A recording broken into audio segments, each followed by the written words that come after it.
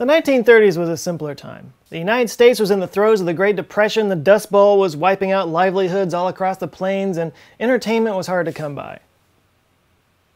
Okay, I guess it wasn't that simple. This was the heyday of the traveling circus. When most people couldn't travel to go find entertainment and see things, the traveling circus brought the entertainment to them. One of the most popular circus attractions was, of course, the freak show. This wasn't like today when all you have to do is fire up the internet and blast your eye holes with all manner of human depravity in the comfort of your own home. Back then, you had to actually leave your house to see this kind of stuff. And they did. In droves. Sideshow attractions of the day ran the gamut from seemingly impossible physical feats to titillating, thinly veiled burlesque shows to, well, straight up exploitation of people with physical and mental disabilities. You know, I can't do this video without acknowledging there is a very, very dark side to this. You know, a lot of people made a lot of money by exploiting people with physical and mental challenges and disabilities, by promoting them with misleading, insulting, and even racist themes. It's fair to say people had a different sensibility back then. But it's also fair to say that some of these sideshow performers did pretty well doing this. Some of them made a lot of money and made a very good living, became absolutely celebrities at a time when most people were struggling to find any kind of work whatsoever.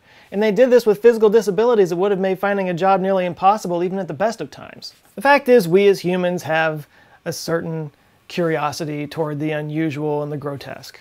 And that carries on today with our obsession with celebrities, plastic surgery disasters, and heartwarming BBC stories about children with two butts. So with that in mind, here are some of the most famous human oddities of all time. Robert Wadlow, the tallest man of all time. Born in 1918, Robert Wadlow was normal-sized at birth, but by 1 year old he was already over 3 feet tall. At 8 years old he was 5'11", and at 13 years old he was 7 feet tall. He was the tallest Boy Scout of all time.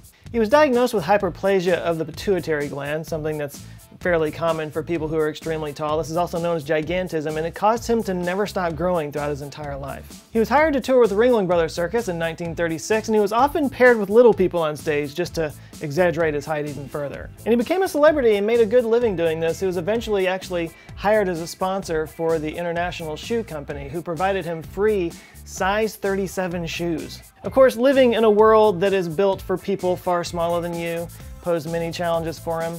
He actually had a lot of trouble walking around, but he refused to use a wheelchair because he just, didn't want to be a guy in a wheelchair, but he wore braces on his legs to help him stand up straight. Another side effect of his size is that he lost a lot of feeling in his legs, and this is actually what did him in. These braces that he wore actually wore an ulcer into his ankle, which he didn't know about until it got infected, and his immune system was already pretty compromised because he was so large, and this is what caused his death. He died in 1940 at only 22 years old, as most people with this condition die very young. He was measured only 18 days before he died at 8 foot 11.1 inches tall, making him the tallest verified human being that has ever lived. General Tom Thumb. From the biggest to the smallest, General Tom Thumb was born Charles Sherwood Stratton in 1838. He stopped growing after only a couple of years for reasons that were unknown at the time, but he was discovered by P.T. Barnum and was taken to New York to feature in his famous American Museum. At the time he was 5 years old, but was only 25 inches tall and weighed 15 pounds. Barnum renamed him General Tom Thumb and created this whole mythology around him. They claimed that he was actually more like 11 years old and that he brought him over at great expense from Europe and that he was descended from royalty. P.T. Barnum was a giant liar. By the way, P.T. Barnum looked like this, and he was portrayed in the movie The Greatest Showman with this guy. So, the lying continues. Barnum and Stratton actually became very close friends and business partners. They crafted this whole performance together and drew people by the thousands. Stratton was a natural performer. He did accents, he did impressions, he did song and dance, and he performed for Queen Victoria and Abraham Lincoln. In the early 1860s, he met Lavinia Warren, another little person, and they got engaged. And P.T. Barnum, of course, turned their marriage into this complete spectacle. It became a media sensation.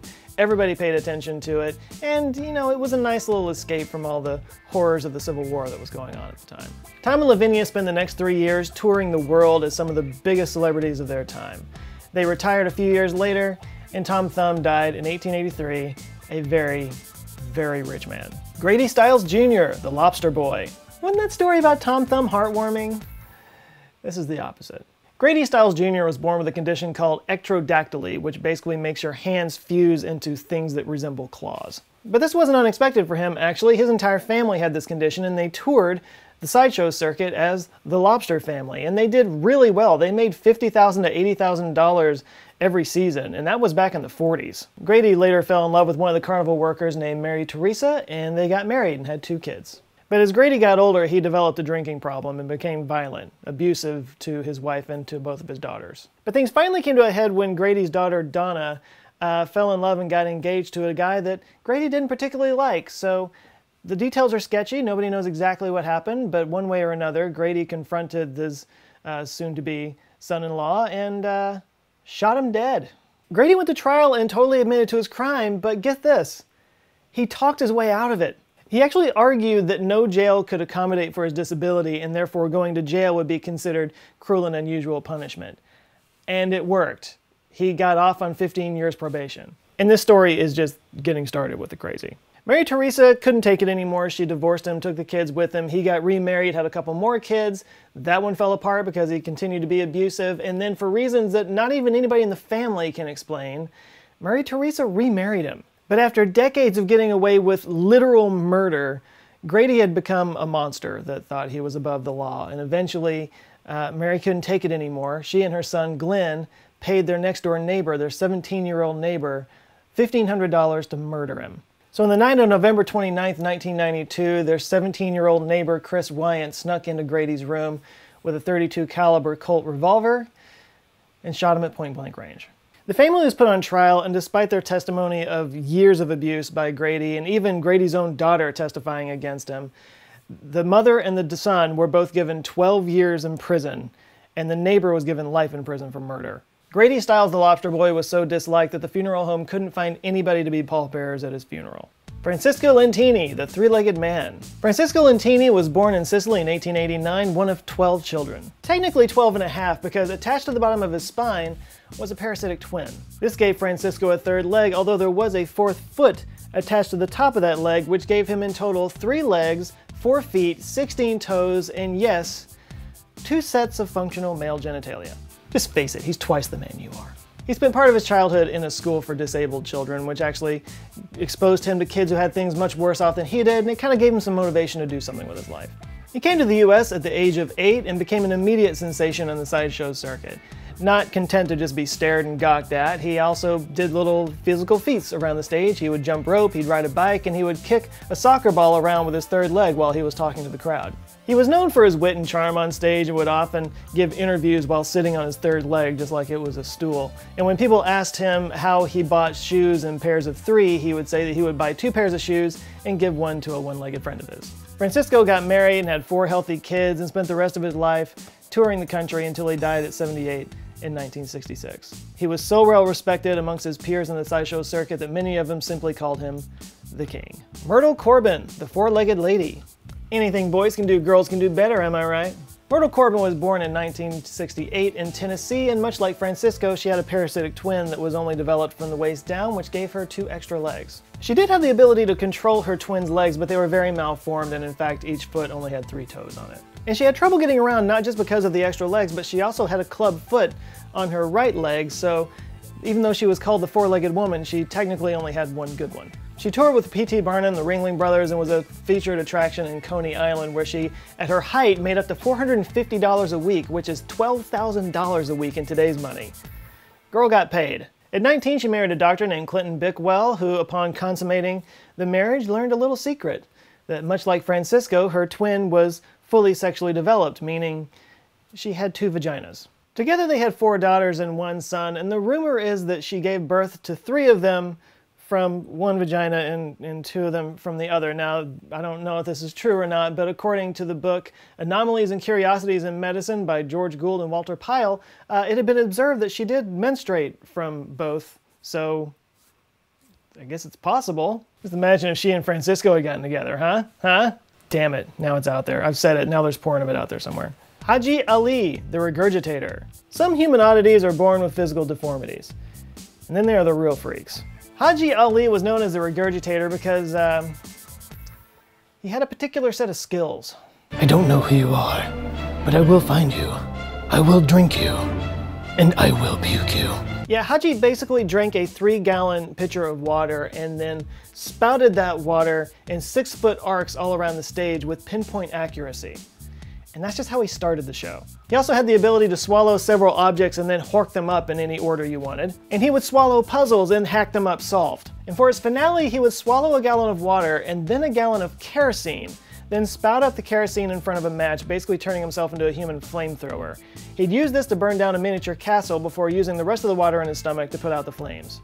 Regurgitation acts were not unheard of at the time, but most of them were considered very lowbrow, gross-out kind of performances. But Hadji took this to a whole other level and made it an art form all his own.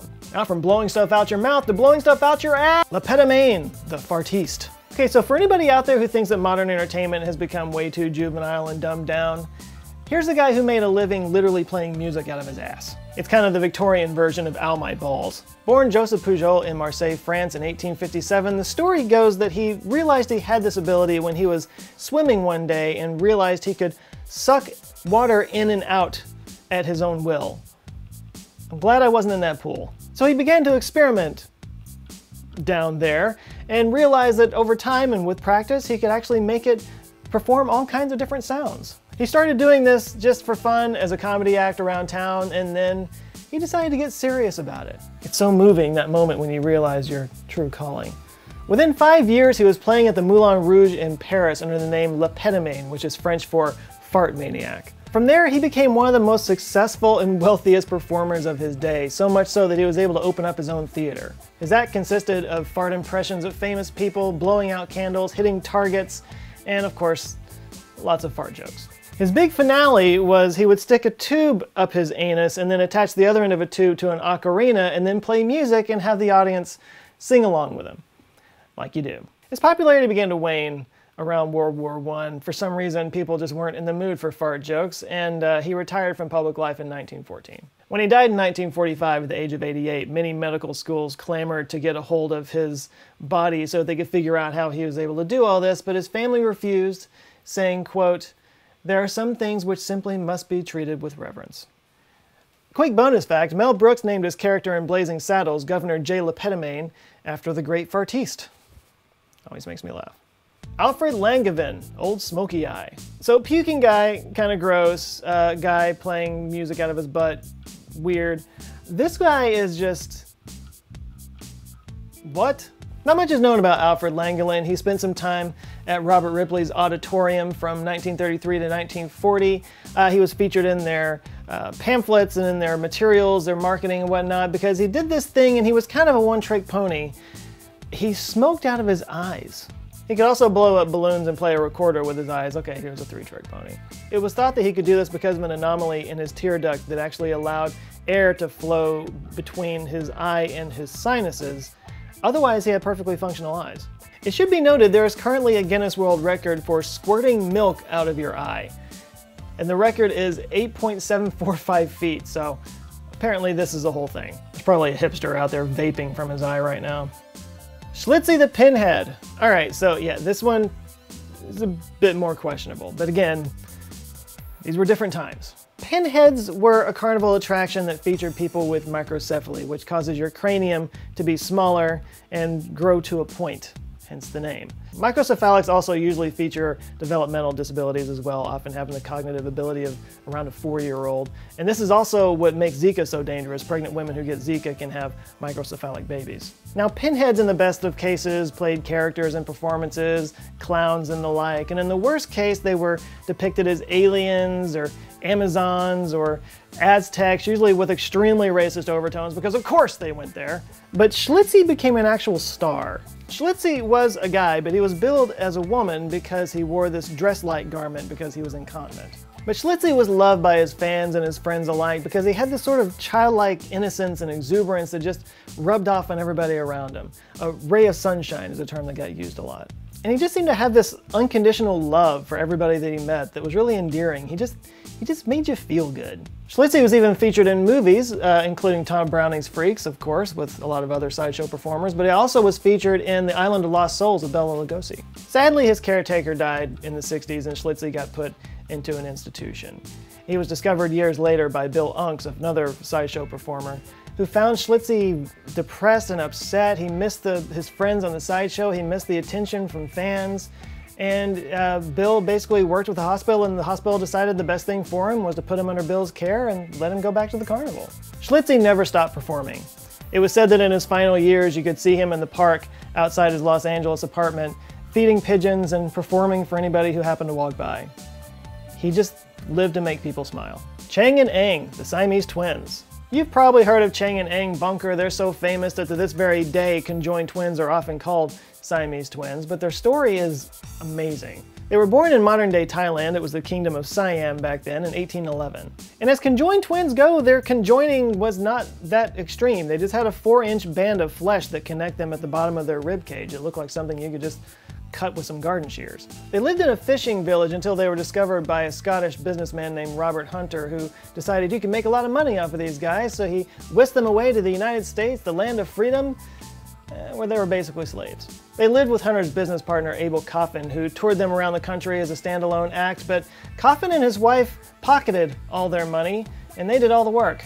So at the age of 21, they'd had enough. They wrote an FU letter to the Coffins and found a business manager who would work for them instead of the other way around, and they took their show on the road. Over time, they became wealthy and famous and eventually settled down in South Carolina, married 2 sisters, and had 21 kids between them. Yeah, I know, like how? Apparently they had a setup where they both had different houses on different plots of land, and every 3 days they would go back and forth between those houses. And when they were at Chang's house, you know, they did whatever he wanted to do. He was like the head of the household. And then when they went to Ang's house, the same thing. So basically every 3 days they just kind of like shut down for the other guy. And the sex thing has been described by other conjoined twins. Apparently there's just a way that they have of just, you know, tuning it out. But they were incredibly successful, both professionally and personally. I mean, what's not to like about these guys? Oh, they own slaves. Oh, Chang, no. Yeah, after living for years in indentured servitude, they decided, let's just pay that forward. Evidently, slavery was more of an investment strategy for them because they would buy kids when they were younger than 8 years old and then sell them for more money when they got older. Of course, the Civil War came along and put the squash on all that, and they lost all of their investments. So for those of you out there thinking of investing in slavery, maybe stick to an index fund. In 1870, Chang had a stroke and his health declined from there. From that point on, Ang basically had to just carry him around everywhere they went. And 4 years later, Chang died in his sleep. Ang survived for another 3 hours before he joined him. Now, it turns out that multiple times in their lives, they considered getting separated, especially after they retired from performing and were settling down with their wives. But their wives didn't want to do it because they were afraid it was too risky. They didn't want to lose them. So after they died, an autopsy was done, and it turns out they both shared one liver that was separated between their bodies. And today, they probably could be separated and would have been just fine. But back then, they probably would have died. So the wives were right. And last but not least, Joseph Merrick, the Elephant Man. Few stories are as tragic as the true life story of Joseph Merrick. His story's been immortalized in plays, books, and films, often calling him John Merrick, but his actual name was Joseph. Born in 1863 in Leicester, England, he was actually normal at birth, but after about a year, he started to see lumps and weird growths show up on his face. By all accounts, his mother loved him and cared for him, but she died when he was 11 years old, leaving him with his abusive father. His father got remarried to a woman who was awful to Joseph. She insisted that he work for a living, even at the age of 9, 10. And he went to work at a tobacco factory and he rolled cigars until his hand was so malformed that he couldn't do that anymore. And then he traveled around and sold magazines door to door, wearing a sack over his face to not scare the people. Yeah, he still scared people. And he eventually left his family to make money in the only way he knew how, you guessed it, as a human oddity. He toured around England for a while with a local promoter named Sam Torr, and eventually made his way into a shop run by a guy named Tom Norman, where he basically had an oddities curiosity shop where he would shuttle people in and look at the horrible Elephant Man. The shop was right across the street from a hospital in East London, and one of the doctors there, Frederick Treves, became interested in Joseph. He came over and asked if he could examine him. Joseph refused, but Frederick left him his card just in case. Now during this time, Joseph actually made some pretty good money, but the public attitude toward freak shows was starting to shift. The morality police started going around shutting down shops like his, so he wound up touring throughout Europe where he took on a new manager that left him in Brussels and stole all of his money. He made his way back to London, absolutely penniless, and wound up causing a big commotion at a train station. The police took him in, and the only thing they found on him was the card of Frederick Treves, the doctor. So they called up Frederick, and Frederick took him into the hospital and examined him. On examination, Dr. Treves realized that this condition was slowly killing Joseph, and he probably didn't have that much more time. So he and the hospital put together a campaign where they raised money from the public to put him up in accommodations in the hospital for as long as possible. And it was actually a huge success. They raised enough money to put him up indefinitely. And this is where Joseph's life finally sort of came around. They put him up with some really nice accommodations in a big room in the hospital. It didn't have any mirrors on Joseph's request, which is heartbreaking. And at one point, Frederick brought in a woman to meet Joseph, and she shook his hand, and he broke down crying because he said that that was the first time a woman had ever smiled at him and shaken his hand. Joseph actually had a pretty good life at this point. He spent his time reading, writing his memoirs, building model buildings. He had visitors from royalty like the Prince and Princess of Wales, and Frederick Treves and him became good friends. Frederick found him charming and witty and highly intelligent. On the morning of April 11th, 1890, a nurse came into Joseph's room and found him dead in his bed. He was only 27 years old. Now, the cause of his death was a dislocated neck because his head was so heavy when he laid down. Now, Dr. Treves believes that he did this on purpose because he normally slept sitting up with his head resting on his knees. The fact that he was laying in bed when he died made Frederick Treves believe that he did it on purpose. He just wanted to sleep like a normal person. Now, for years, people attributed Joseph's condition to neurofibromatosis, although later they decided that it was probably Proteus syndrome. Some, though, believe that he may have had both, or he may have had a whole unique thing that nobody else has ever had. His story, while tragic and heartbreaking, is also a testament to the indomitable nature of the human spirit. So, that was depressing. So which of these are your favorite human oddities? Do you have a favorite that I didn't mention? Are you horribly offended that I even talked about this subject? Let me know in the comments. I know you will. I've got links to stories about all of these people in the description down below, so if you want to know more, definitely go check that out. Please like and share this video if you liked it, and if this is your first time here, check out some of my other stuff. It's usually not this depressing, and if you like those, please do subscribe. I come back with videos every Monday and every Thursday. Thanks so much for watching. You guys go out, have an eye-opening rest of the week, and I'll see you on Monday. Love you guys. Take care.